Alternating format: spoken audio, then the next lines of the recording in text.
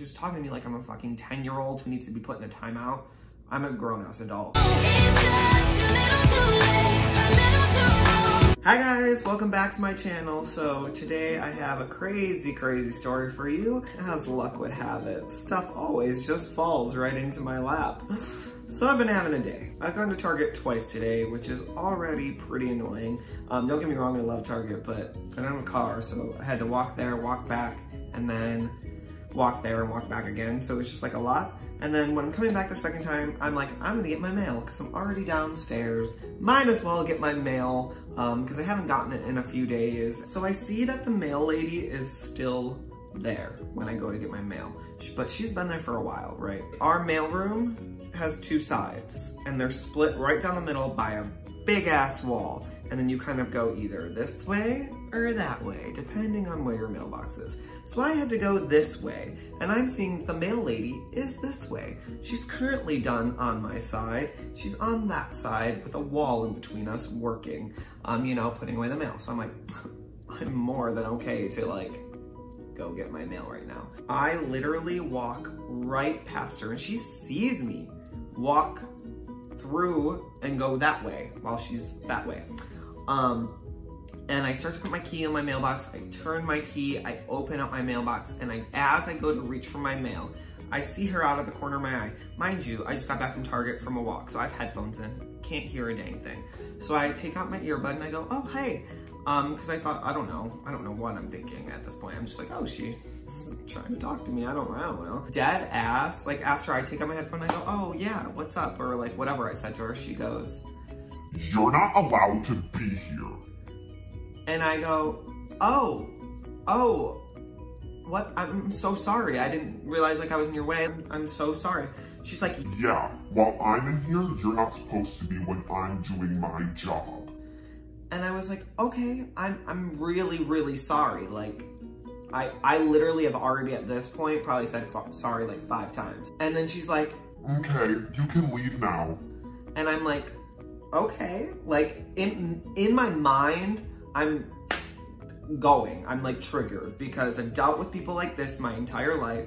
And I'm thinking, I'm about to like not go off on this lady, but I'm thinking in my head, like, why is she coming off so aggressive to me when I didn't know I couldn't be in there when she's on the other side of the wall, and she's being so rude when I've been so apologetic already. So mind you, while this is all happening, my mailbox is still open with my key in it, wide open because I was going to reach for my mail. So instinctively, because I'm not a psychopath, I'm like, okay, well, I'm very sorry. I'm just gonna grab my mail and I'm gonna leave, you know? Because I'm not a psychopath and I'm not gonna close my mailbox when it's already unlocked and open without grabbing the mail that's already right in front of me. Because at this point, I've clearly already gotten in her way. So I don't know what the half a second it's gonna take me to grab the like 3 things that were in my mailbox. There was no difference. So I'm like, I'm just gonna grab it and I'm gonna go. She goes, the fact that you're still standing here, first of all, and then grabbing your mail after I expressed to you that you're not allowed to be here and that I don't appreciate this is so disrespectful. And this is like the one time I got like irritated. So I go, I'm so sorry, but my mailbox is already open, you know, like it doesn't seem like it really matters because it was already open. So I figure I'll just grab my mail and then walk away. And she goes, and she just kind of like stands there and gives me the stink eye. And then as I'm walking out of the mailroom, I'm feeling like I could cry because I'm a very emotional person. I don't like being yelled at. I don't really like confrontation.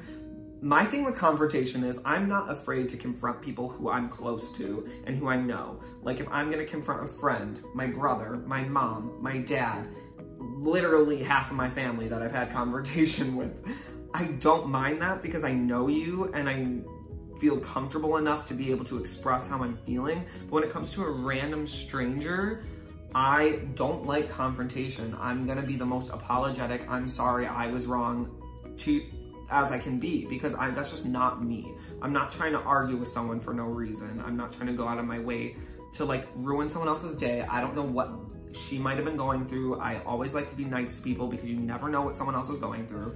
So I hate confrontation, and so I'm walking away feeling like I'm gonna cry because I just don't like it. I didn't like how it went down. And as I'm walking away, our person at our front lobby desk is there. He's not even like a leasing agent. He's like a concierge. He like gives me the stink eye. I knew he was giving me the stink eye because this guy has given me the stink eye already so many times since I moved into this building. And I don't know what it is or what about me he doesn't like. He seems like, okay, how can I say this without being super rude? He is a white male in his 50s/60s.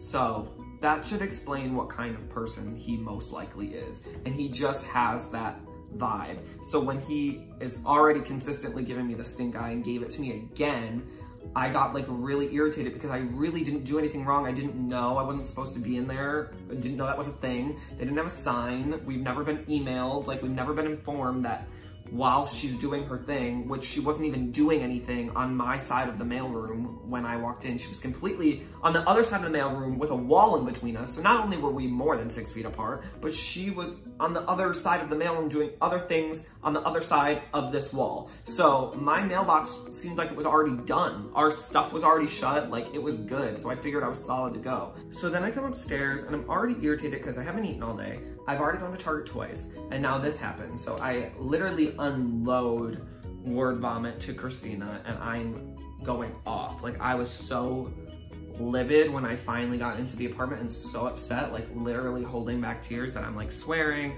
I'm like yelling, I'm like, who does she think she is? Like, because in my mind, I'm like, do you pay rent here? Like, then don't tell me what to do. And if you're going to tell me what to do, it was the fact that she could have went around telling me what to do in a such better manner. Like, she saw me walk in. She could have stopped me when I initially walked in and not when I was already in my mailbox grabbing my mail.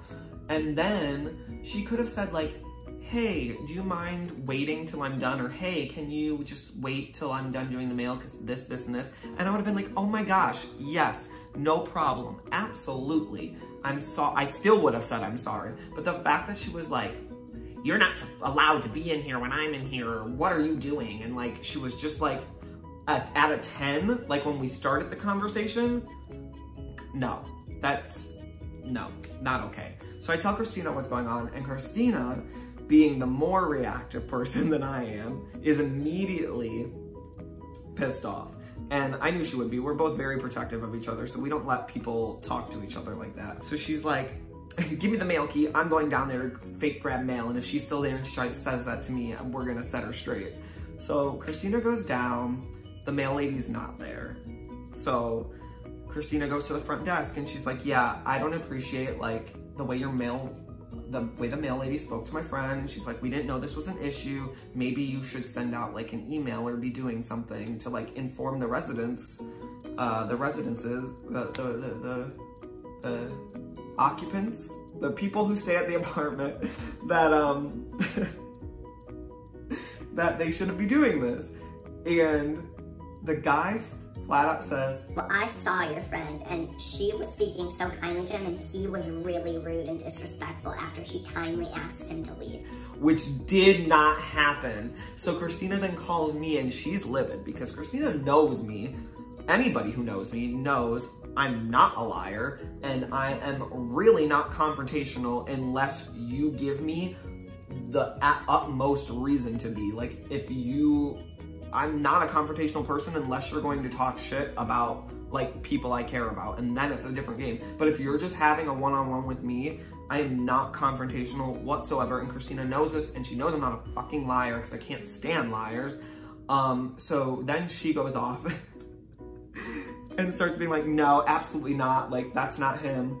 She's like, I want to speak to your manager. Christina becomes a Karen. So Christina then goes to our first building to speak to the manager because this guy at the desk is not helping out, and he's clearly lying. There's nothing I hate more than a liar telling me that I'm lying when they're lying already, because he was standing there, he knows that that's not how that went down. Whatever. But so Karen, oh my God. Christina goes to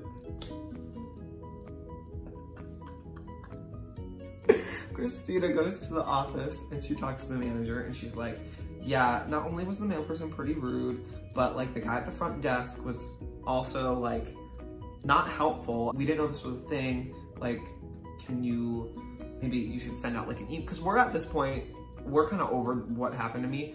And I'm like, I don't want this to happen to somebody else, because Christina made a valid point. She's like, not everybody is going to be as nice as I was to this lady. We literally live in a luxury apartment. I like don't like saying that because it sounds fucking gross, but at the end of the day, our apartment is considered a luxury apartment. I've seen some of the people in my building. If she would have said that to someone else in my building who is very well off, very, you know, they're living in this luxury atmosphere, not everybody's gonna be as nice and apologetic as I am. So we're like, Christina's trying to explain that they should either put up a sign or send out an email to residents notifying them of what's going on. It was just an experience that I was like, you didn't have to come out of the gate being so aggressive, and it's all about your attitude and the way you talk to people. It makes all the difference in the world if you approach someone and you're just like nicer about it. And I get if she was having a rough day, this mail lady, that's fine, but don't take it out on me because I was also having a day.